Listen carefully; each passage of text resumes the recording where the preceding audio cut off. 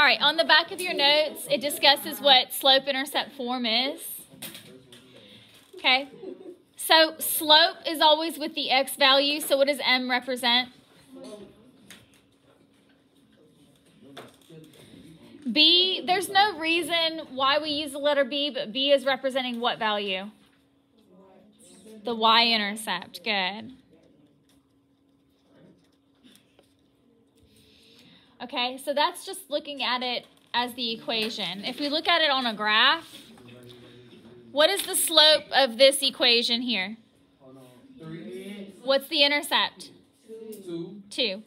When we ask for the slope, you don't say the variable with it. It's just the coefficient, so it's just 3. And the intercept is just 2. All right, so they're showing us an illustration of where you get slope-intercept from. You see how this is the y-axis that's vertical? And they're pointing this blue box to this point here. Where is this crossing at? The 2. The 2. And what is that?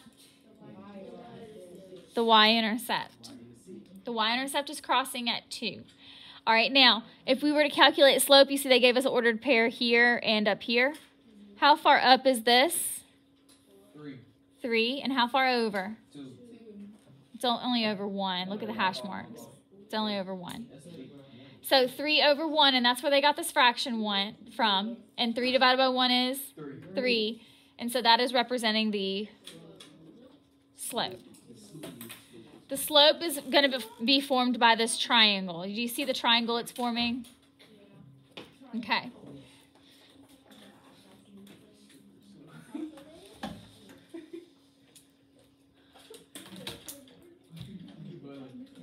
Okay, so let's talk about finding another triangle on this graph. Put a point at -1, -1. On the one at the bottom? Yeah.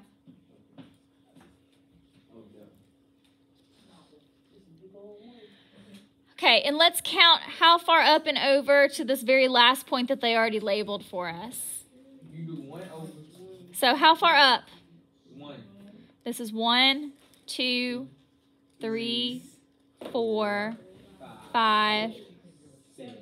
So it's up 6. 6. And how far over? 3. 1, 2. 2 over 6. Now we do rise over run. How far do we rise? 6. How do we run? 6. 2. What's 6 divided by 2? So did the slope change? Why not? Because it's still in the same formation. Yeah, it's still the same line that it was created with, right? Okay, so they're going to all be proportional. So we have a triangle here for 6, 2, and then we have a triangle here for 3, 1.